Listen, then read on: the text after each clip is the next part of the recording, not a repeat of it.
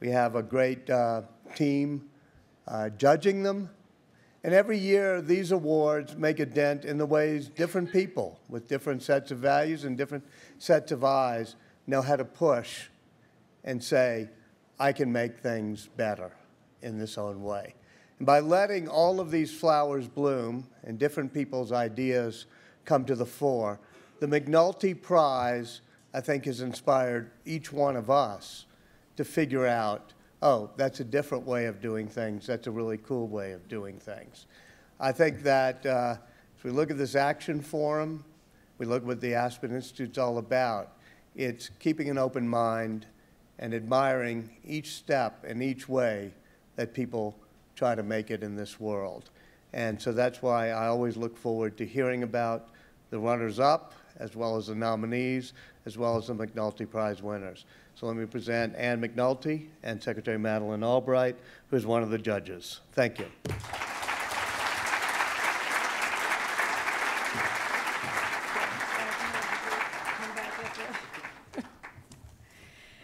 Thank you so much, Walter, and thank you, Anand, for that really thoughtful, provoking speech. I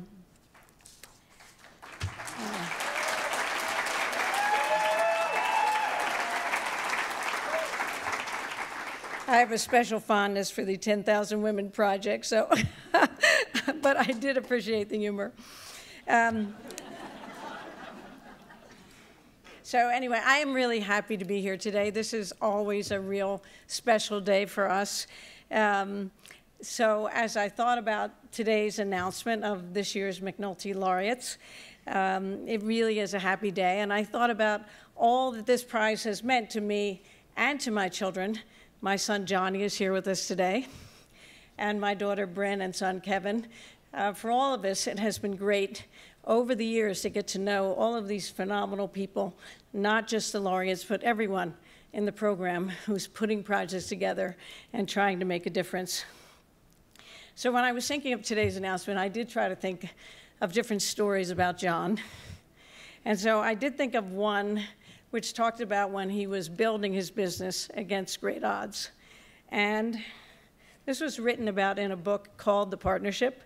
And the author, a guy by the name of Charlie Ellis, quoted John as he talked about the early days of building a business against all odds, building a business that really would become an incredibly successful business. So I would like to read this to you. As an expert observer of firm politics, McNulty viewed his career with engagingly sardonic good humor. This may be our last job at the firm, he told his team. We are pioneers. And you know what pioneers do. They come up with the ideas, they blaze the path, they take all the big risks. Years later, folks build statues to celebrate the pioneers that no one can remember by name. And then the pigeons come and shit all over them. So I said, so that's really our destiny, pigeon shit. So I like the story because it shows many things about John. Obviously his ambition and his drive, his sense of destiny as a pioneer, his great confidence that he, with others, would succeed, his humor, and ironically, a little bit of humility about what it all would mean. And I love that he really was giving that message to his team, saying, we are all going to do great things together, even if people later will not remember our names. So all of you are pioneers. Those of us in the world of social change or social impact or whatever term we want to use, we all do worry about this problem of how do you move the needle to really solve the world's most difficult problems? How can you address intractable problems? I know all of you have discussed this for hours around seminar tables. I know here at the forum, a lot of you have discussed it. I know people have already been writing their ideas again on the pledges, the action pledges on the walls outside. How can we drive change in a way that really does change the system? Clearly, we can't go it alone. It's clear that no one set of actors can do it. Business alone clearly cannot do it. So we have business, government, NGOs, and not-for-profits all have to work together. That's a lot of what I know all of you have talked about the last 2 days, agreeing or disagreeing, about the power of collaboration, thoughtful, sophisticated collaboration across sectors as a key to getting things done. I think you will see with this year's McNulty Laureates that in each case, their success has been really tied to their ability to get others committed with them to action across sectors. Each of them has had this great ambition to change the system. Each of them has great ambition and will change the system. My husband, John, was a big personality, and he was a man of action. It's really what he was all about. He did have the vision to take what was really a sleepy stepchild business in a very large investment bank and make it bigger than anyone at the time could have imagined. When he took it over, it had a few hundred people. And in the course of the first year, he doubled that and kept adding out that. After that, it's a business and now does not have 10 billion people, but has many thousands of people. He built this whole dynamic new team in part by going against the existing culture, by hiring stars from competitors, and notably by hiring a number of incredibly talented women. And like all of you, he relentlessly advocated for his group to get resources. He fought the battle to protect his group from all the doubters and the critics. And he set out the great ambition, the very clear ambition, that this very relatively small US-based business would become a global enterprise. And that all this team working with him could take pride in that, even as he said, people later would not remember their names. So my children and I created this prize to celebrate these qualities, which do bear repeating. First of all, the pioneering spirit, thinking big, setting out ambitious goals, and fighting for what you believe in. So we created this prize really for all of you, pioneers who we think do make a difference, are making a difference, and we think really that will live on. So I am pleased to present a wonderful video. Prolaj, the head of my foundation, who is here with me as well, is really the director, producer, and creative talent behind these amazing videos. So we will introduce this year's laureates through the video.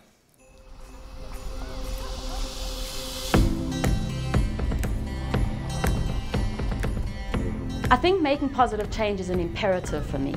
It's what drives me, and I think it is my life's work. I can't imagine a higher calling than trying to figure out how to preserve our future source of economy and culture while making sure people can feed their kids today. For me, it's much more than a job, than an initiative or a project. It's my call.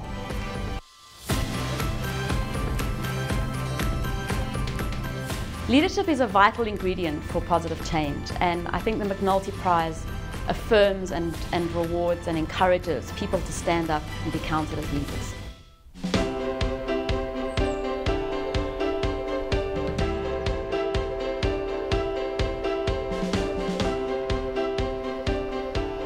We're proving that we can change the way fishermen fish, repopulate fish stocks, put food on the table, and boost local economies. The question was, could we inspire whole countries to change the way they fish or the way they farm?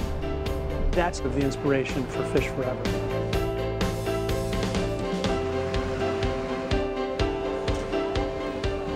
NutriVida is using the tools of the market to get good quality food to every single table.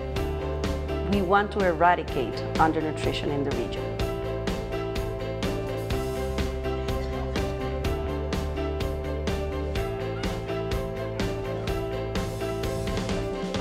I think that a society is unsustainable when half its youth aren't in productive economy.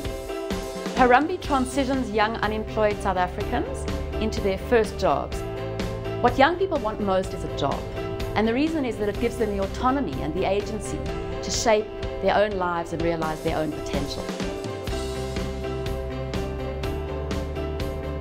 The markets often create poverty, environmental degradation, and destroy communities. I think we have the power to address this injustice of inequality. B-Lab is a nonprofit that's trying to redefine success in business so that all companies compete to be best for the world.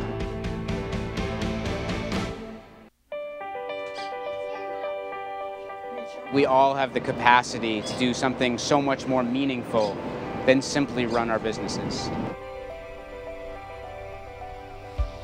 When you realize that you have the capacity through your network, through the skills you have in your organization, how can you not put everything you have into it? We sometimes underestimate how many resources and what a big platform we have to affect change. We've been given great gifts. The question is how we're going to use them now. If we don't do this, we're not sure anyone else will.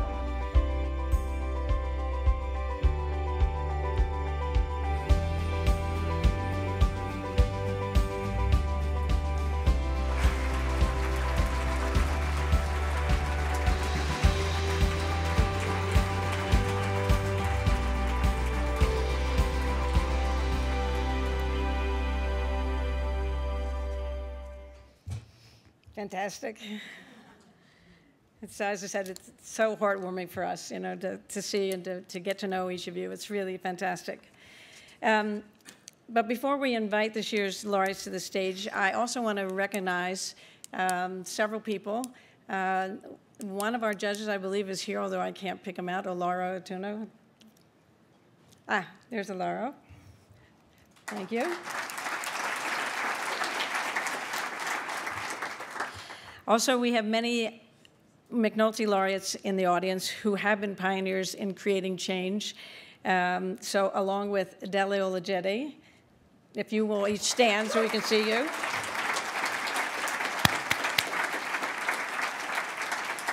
And Dele will be moderating our panel shortly. We also have Patrick Awuah. Is Patrick here? There he is. Amit Bhatia.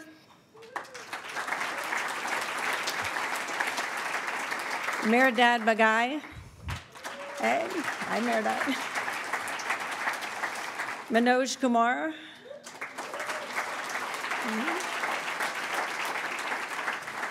Lana Abu Hijle.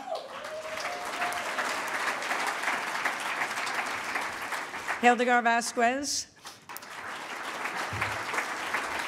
And Diego de Sola.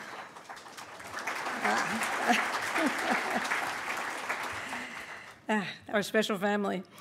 Now I have a very special privilege of introducing a personal hero of mine who has also become a friend over the years, someone who stepped up in a unique way to serve her nation and the world, a truly inspiring leader, Secretary Madeleine Albright.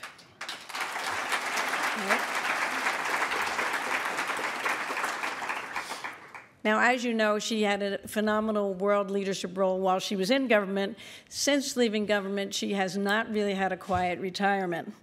She has written many best-selling books, including Prague Winter, which is an extraordinary tale of her life story. And she has continued to use her platform in many ways to advocate for others.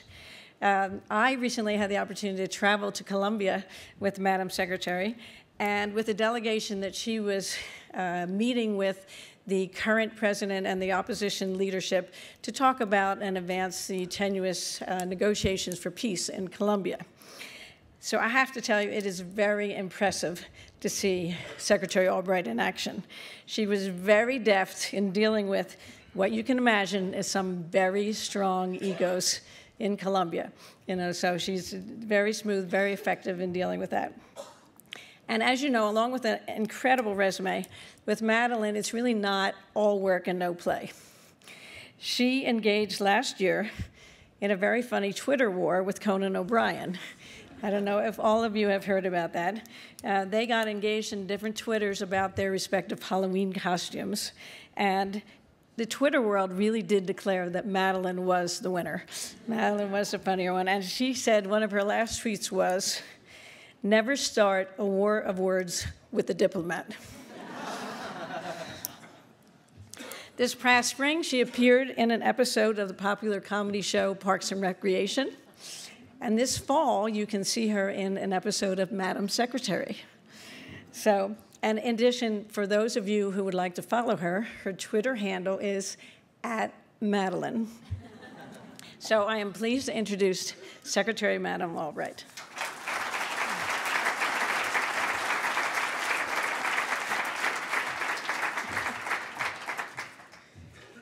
Thank you very much, Anne. It's really terrific to be here and to have an opportunity to participate in this again. Let me just say, I listened very carefully to what Armand had to say, and I grew up in Colorado. I am an immigrant. I came to this country when I was 12 years old, and I'm a grateful immigrant. And every time I drive up here, which I do, at risk to all on the road, I think to myself, what a gorgeous state it is, what a wonderful country it is, and how complicated it is to come to Aspen to talk about poverty. And so I thank you for raising the issues that you raised. But I would like to say that in the work that Aspen does, I think we really do an awful lot of good and a lot of justice, and I'm very proud to be a member of the Aspen board and to be a part of this community. I think this very session, and all looking out at all of you that are part of the Action Forum, I look forward to participating in some of the breakout sessions tomorrow and to really have a chance to explore ideas of leadership and individual responsibility, and to have the opportunity to talk to people who want to make a difference, to do no harm, and to do justice. So it's my pleasure to be here, and it is my honor to know Anne McNulty. We really have done an awful lot of things together, a lot of them fun, a lot of them very serious, and a lot of them that do a lot of good. I do find that, in fact, being one of the judges may be one of the more difficult jobs I've ever been assigned, because the people that submit their ideas are so remarkable and trying to make choices. I know, Laura, you feel the same way when we have the meetings, how really hard it is to decide who is this year's person and how we do it. And so we really do look for innovative projects that are going to make a lasting contribution that goes beyond the project itself. And for instance, I mean, Anne, you pointed some of them out, but eyeglasses, investigative journalism, job training, education, things that have a multiplier effect in terms of improvements that truly cannot be overstated. And as we view the McNulty Prize, it's not just celebrating very effective solutions, but it's also honoring those individuals who humble us with their extraordinary courage and passion. And so I think that the McNulty Prize, so very, very well named for a remarkable individual, shows the power of individuals to make a difference. And so now I look forward very much to hearing what this year's laureates are going to do, and how we hear about all the differences they will make to make this a better world where there is not harm and there is justice. Thank you. Johnny, you want to...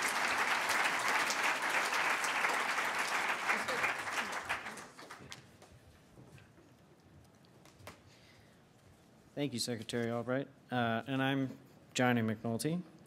And it is my pleasure to now invite this year's laureates to the stage. Just off the plane from South Africa, Nicola Golombek, founder of Harambee Youth Employment Accelerator.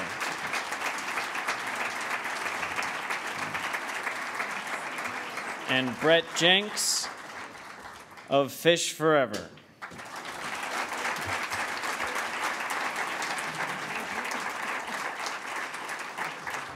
Gisela Sanchez of Nutravita.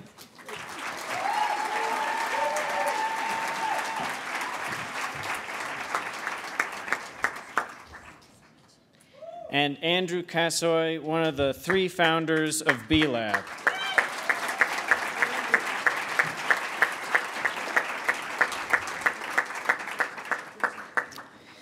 And again, I'd just like to congratulate all the laureates, and now I would like to welcome Dele Olojide, who will lead these excellent traders to their own class in a panel discussion.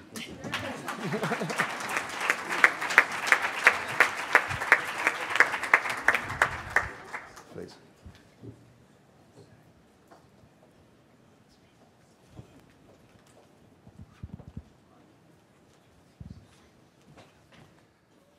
So another round of applause for these very fine fellows, Gisela, Andrew, and Brett and Nicola. Nicola, you just got off the plane about an hour ago.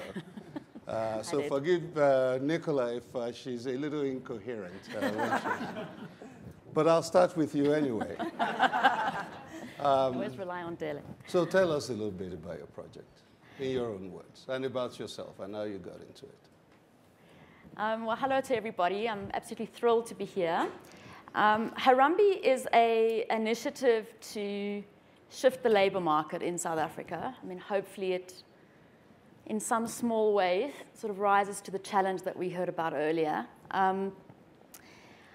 It really is an initiative to say, can we mobilize change both on the demand and the supply side in a society where 50% of young people face the prospect of long-term unemployment? And the reason they do has nothing to do with who they are or what their capabilities are. They have to do with their socioeconomic circumstance and the fact that they are effectively excluded and locked out of the society and the opportunities that the economy presents.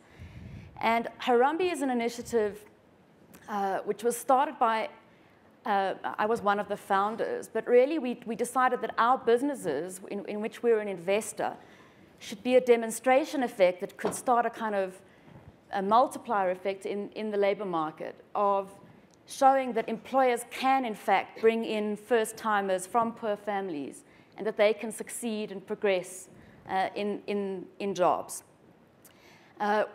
I can say that today, 4 years later, we've mobilized over 150 private sector employers into the Harambee process.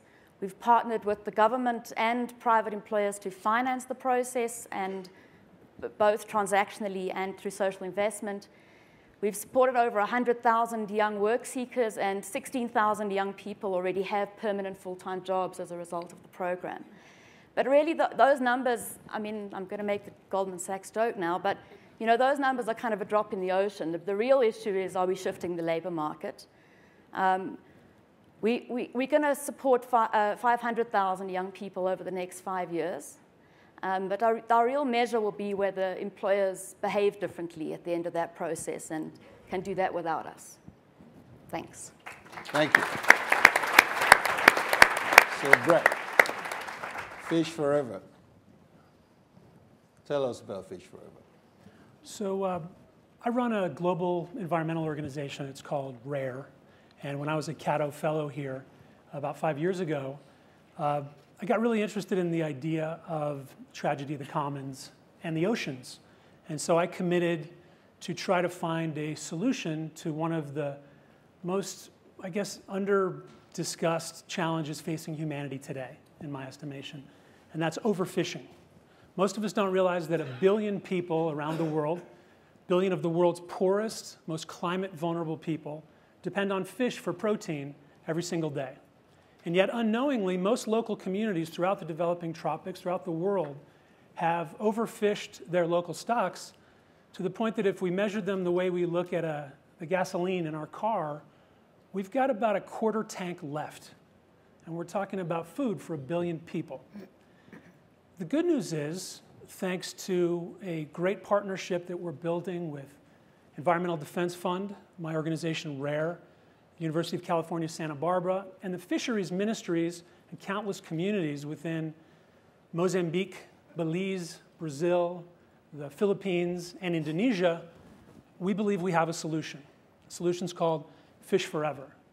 And Fish Forever is a pretty simple concept in some ways. There's a 3-step process to reducing the tragedy of the commons. Step 1 is empower local communities in concert with governments to provide exclusive access to their own waters, their own fishing grounds.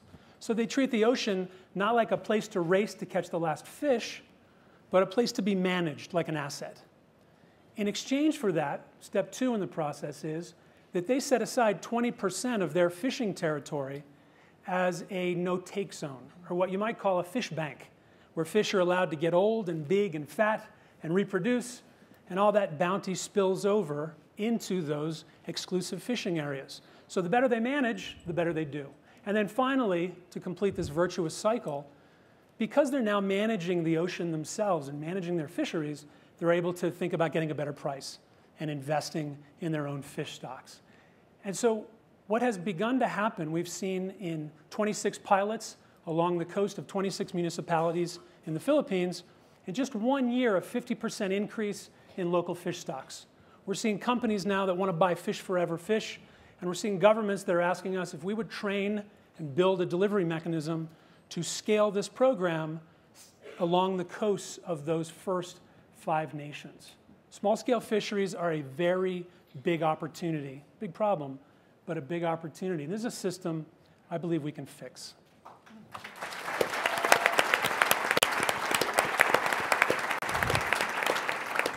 So, Gisela, you live in Costa Rica, where poverty is well hidden. I've driven up and down the island, I couldn't see anything. We do have. So why do you settle on this as a project in an island that seems so sedate and so well ordered? People think that we don't have any challenges, but we do, actually. Good evening to everybody. I'm really deeply honored to be here. So thank you so much for taking NutriVida as one of the initiatives to consider for the John McNulty Prize.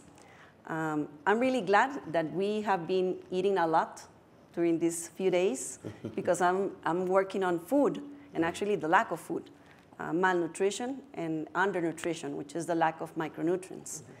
800 million people live with this problem around the world. 98% are from developing countries, from countries like Costa Rica or the rest of Central America.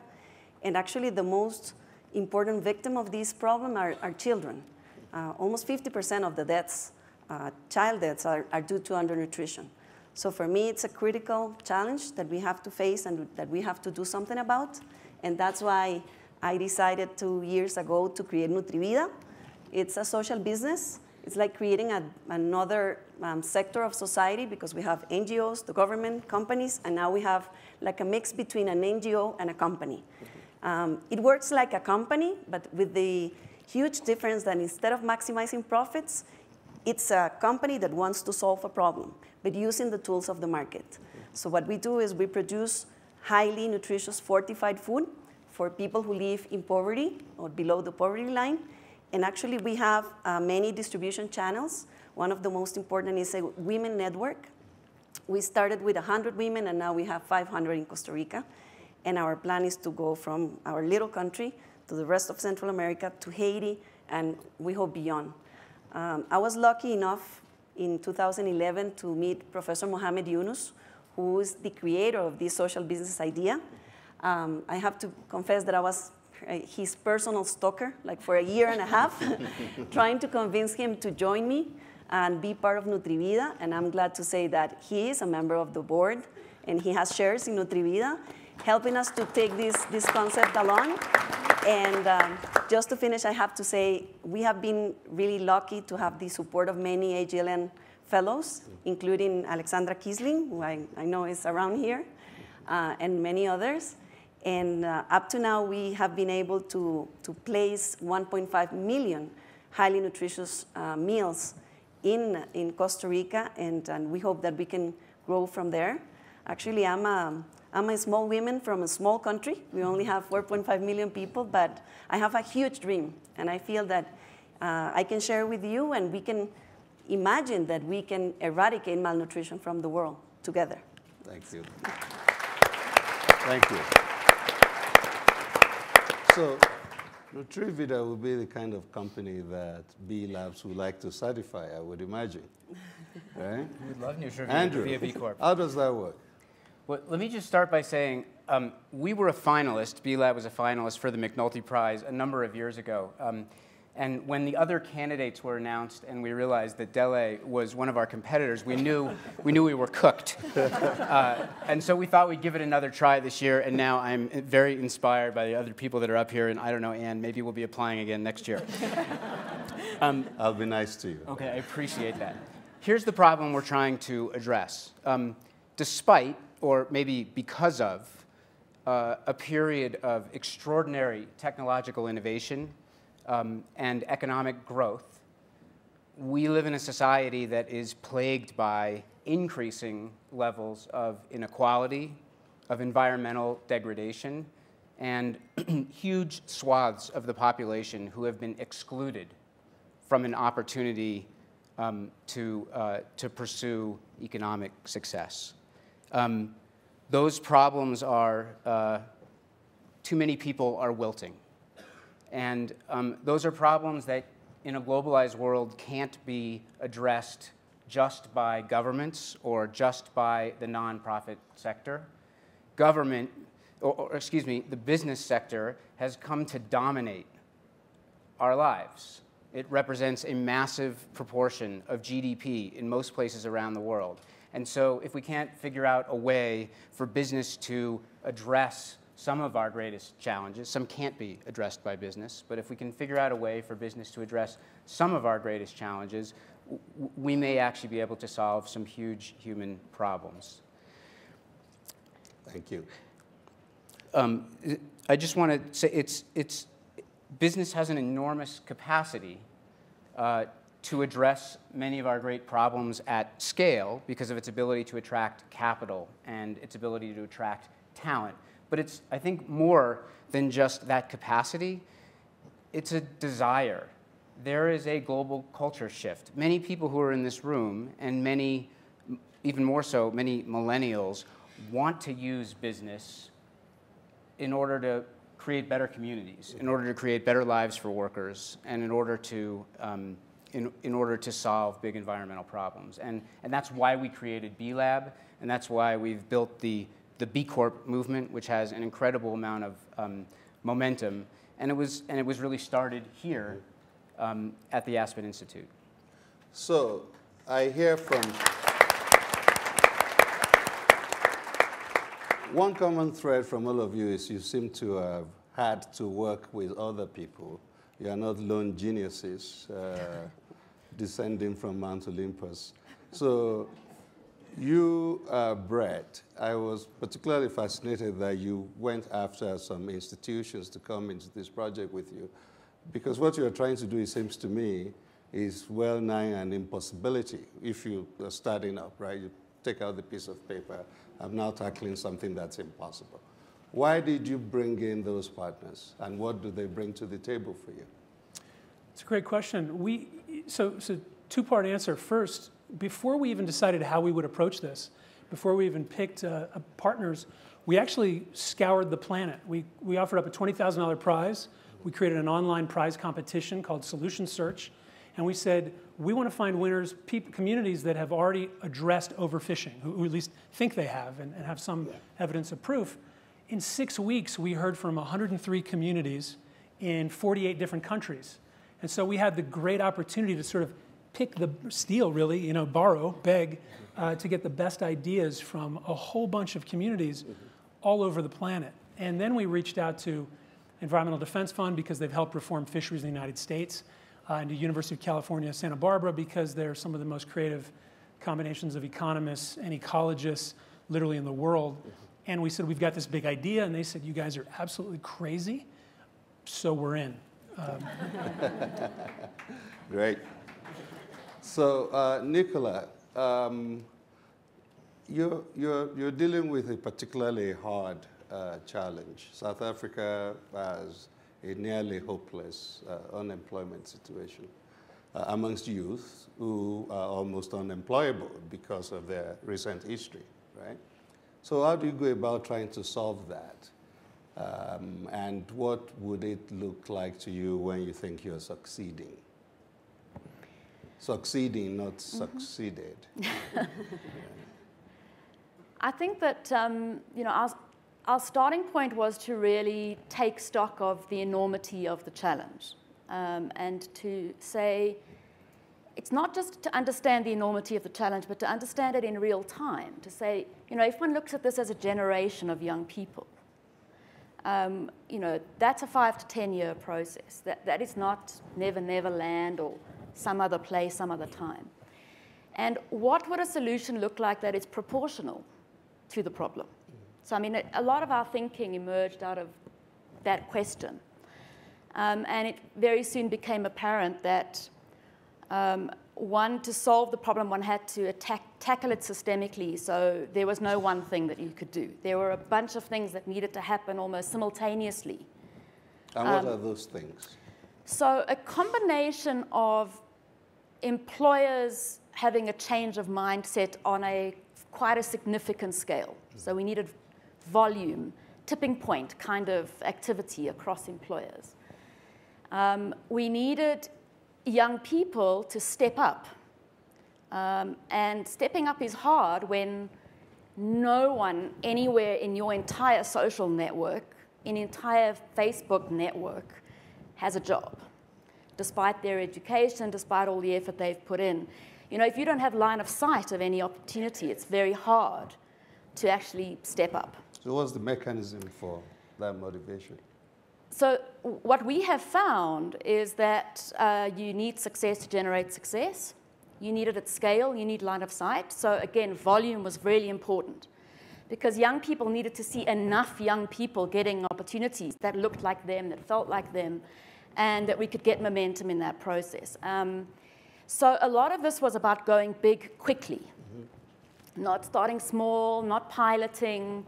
We call it piloting at scale.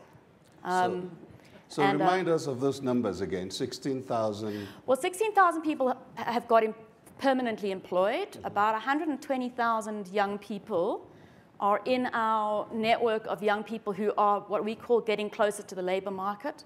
So they have stepped up. They are progressing themselves in different ways. They're kind of redoing some maths through the, you know, on Khan, but in a network of people that encourages and supports them to get their maths to a point where they can meet the retailers' job requirements. They're practicing English. They're sort of learning to socialize themselves for the world of work. There's a whole range of initiatives across the country which we've mobilized young people into. Peer networks are very important in that process. And then 150 employers across 10 sectors, because you need the diversification across the economy to fit and match young people into jobs that they're likely to succeed in and progress in. So it's a kind of big mobilization process, really. Okay. So, Gisela, you give this food as a highly discounted rate to the poor. How do you sustain the enterprise? It's like a regular company. We don't give away the products, we sell it, but we sell it almost at cost. So we have like a 5% to 7% margin. And with that, actually we're not yet in break even, but we hope we will be in the next months. And it's because of the volume that we are actually selling that we can get there. We have not an amount of, significant amount of employees, so it's not a high paycheck. And it's coming along. Actually, we have been facing a lot of competition. The difference between social businesses in places like Bangladesh and our social business is that we have to compete with regular companies. And actually, my father told me, you know, this is going to destroy economic value because you are competing with a lower price. And I said, thank God, because there are too many companies doing a lot of money, making a lot of money, and we need to change the system and have other competitors doing different things. So it has been an interesting journey with a lot of support from so many people, like from the government, who showed us how to fortify food with the right micronutrients. And we feel that it's a matter of finding the right fortification vehicles. For us, those are not like food categories, but things that people like. They're easy to prepare, like they are cheap enough and taste good, because they have to buy it. So that's the trick. So the government is an ally for you? Absolutely. Now, what's the role of the government? Many roles. The most important is the Ministry of Health, who has been supporting us to understand what are the challenges, the nutrition challenges of Costa Rica. in terms of lack of zinc, iron. You told at the beginning that we don't have any challenges in our little country, but we do, actually. 20% of our people live below the poverty line, 7% in extreme poverty. And one of the key points out of our anthropological study was that many people don't have enough money to have 3 meals per day. So we created like a bundle of 2 products, the soup and the beverage, so they can have a whole meal for a really cheap price. And it tastes good, so they like it and they buy it. That's the good part. Thank you. So Andrew, we had you on stage yesterday. And so we're not going to ask you too many questions about the specific nature of your project. But I'd like you to talk more about the imperative for attacking structural problems, which seems to be what B Labs is trying to do, because Anand has ruined my afternoon by throwing this challenge down. I mean, we come from the cultures that we come from that say that he who saves one child saves the world, but maybe, well, in Darfur, 300,000 children have died, right? That does not make it any less true, but it represents a contradiction, right? We want to make a dent in the challenges that face the world. Well, how many dents should we be making? There's only one dent. So how do you go about trying to tackle things systemically, and what unique challenges do those present? So I have to say that Anand sort of threw me off my game as I was sitting here thinking about whether what we're doing is really both, is at a systemic level, ensuring both that business does no harm, but actually even more, that business actually can have a mission at its core to create positive impact in society. Not to give away money after the fact, but to actually, for the business itself, to have a positive impact on society. And that's a systemic issue. It involves, I think, a couple of things. We live in a world where every time you open up a magazine, every business is a good business. They're all full of, every ad you see, no matter what the company does, is for, has windmills and solar panels and usually an African farmer holding some fertile earth. Nice babies blowing bubbles. Yeah, and so how's anybody to know the difference between a good company and good marketing? How's anybody to know if a company is just doing one good thing, like maybe they're growing organic lettuce, but their workers are being treated just as horribly as every other big ag company treats their workers. And so that is about creating standards that are credible and global and comprehensive, that look at the whole business. And so that's one major piece of addressing a systemic problem. The second thing is that the laws that drive the way we do business, not just here in the US, but in many countries around the world, say that the duty of the directors and the officers of the company is to maximize value for shareholders. And so if that's what the law says, that's what they'll do. We'll get the system that we've built. We'll get the results that we've asked for. And so the second part, we believe, of changing the system is to change the law of fiduciary duty, so that when people are making decisions in the boardroom, it's no longer, oh, we can't talk about that. But actually, we have to talk about that, because that is the purpose of the business. And it's that change in the purpose of business that I think gives us the opportunity to change the impact that business can have on society. Okay. Thank you. So,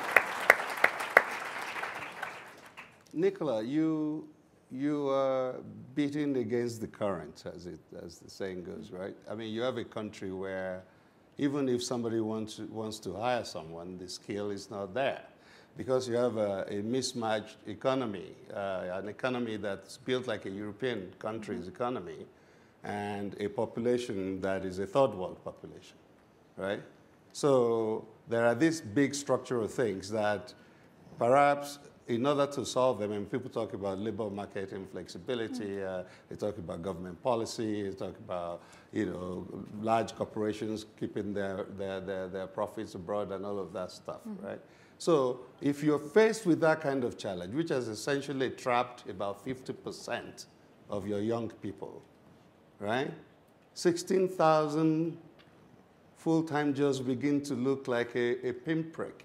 Mm-hmm. So what does that do to you when you think about the challenge you face?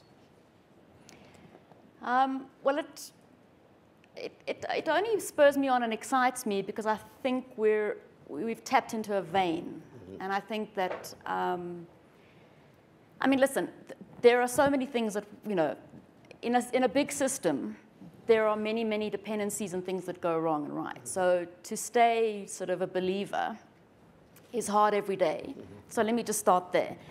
But I think that, you know, one has to find the things that are going to shift things quite dramatically. So one of them, for example, is, I mean, one of the, whether you see it as positive or negative, is that jobs are changing, right? So we have very archaic education systems and qualification systems that don't match what actually jobs require. Mm-hmm.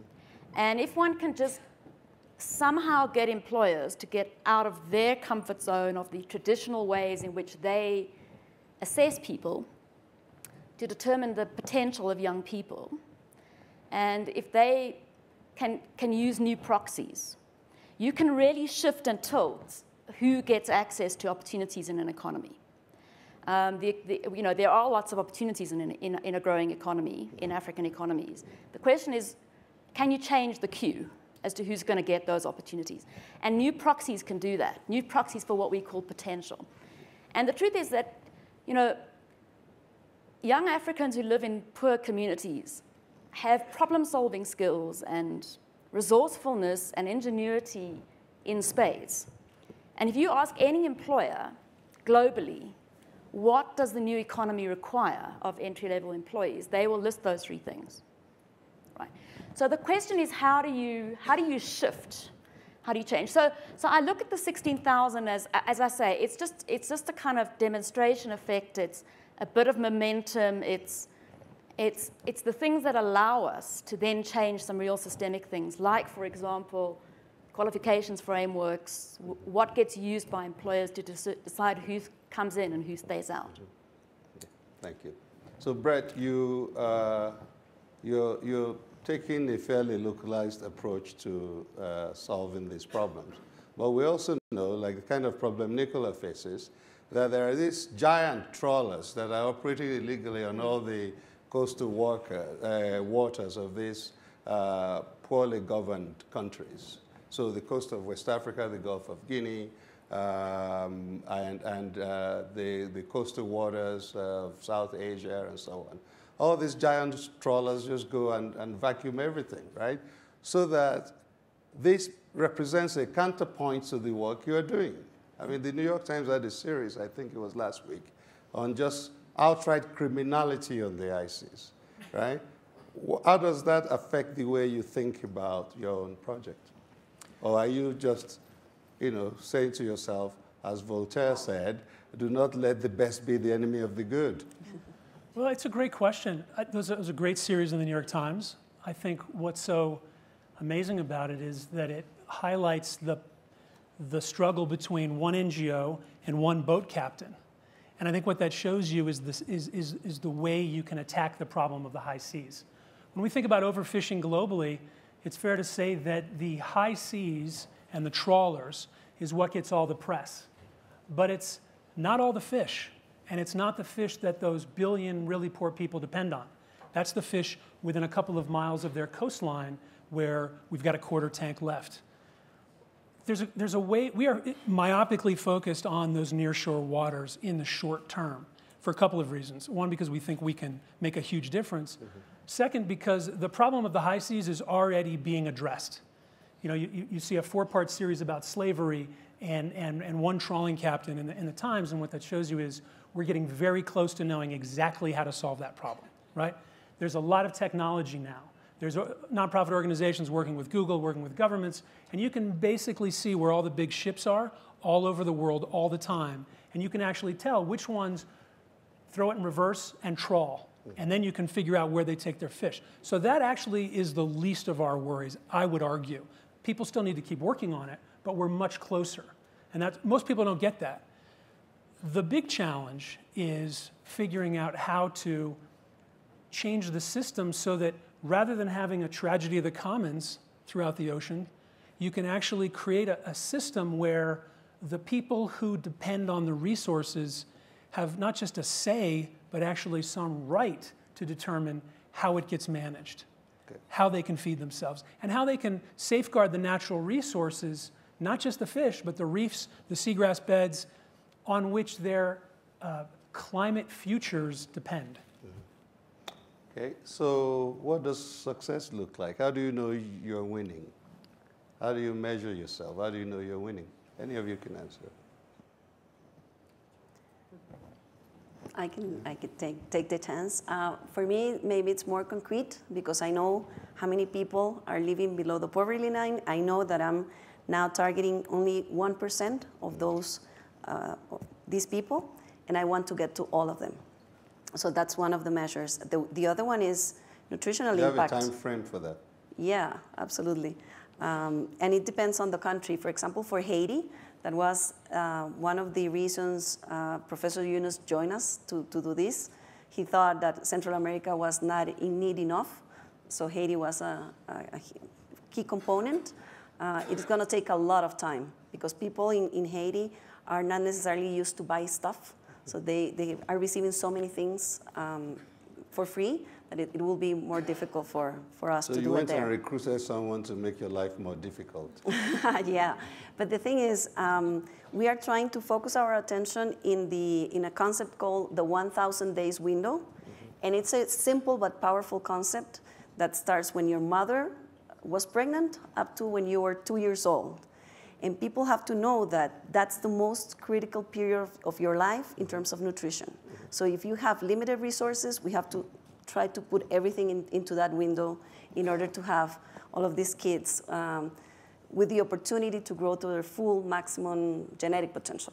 So we are trying to get all of our energy in this 1,000 days window, and we hoped that in a few years, and we really hope it's possible, we can eradicate undernutrition in the region, in Central America, and we hope beyond that. Thank you. Nicola? So we have a bunch of measures that we track around employer behavior. We have targets around households that are receiving their first sustainable income and the transformation and network effect that has on those households. And we track the impact on young people, I mean, both literal impact of various transitions, but also their sense of empowerment and hope there's what we call future orientation. And we think that if we can kind of track a number of those and catapult a number of those significantly forward, we have a chance of creating a more inclusive economy over the next 5 years. Okay, so let's actually set success aside. Suppose you fail. Does it worry you? Have you thought about that? You just fail completely.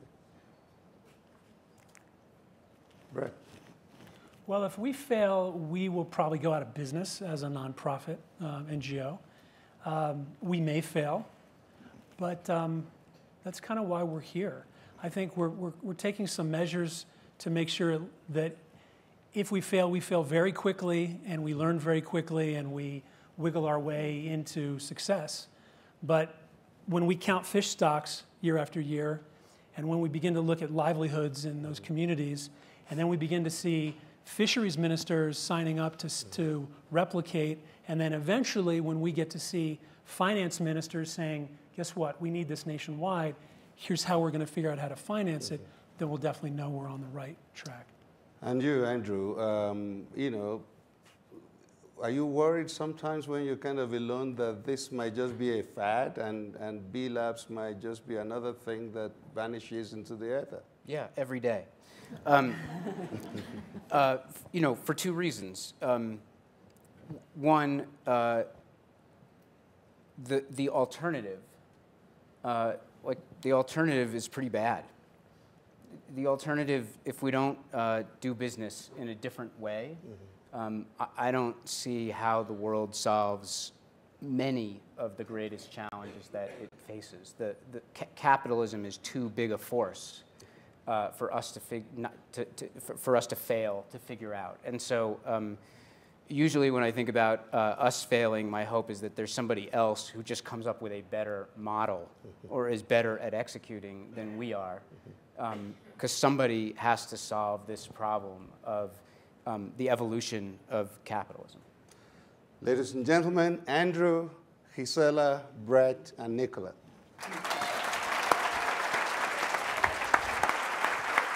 Congratulations again.